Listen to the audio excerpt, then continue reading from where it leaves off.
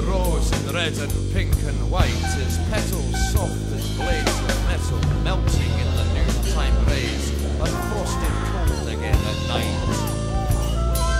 How now the rose in sharpened thorns is under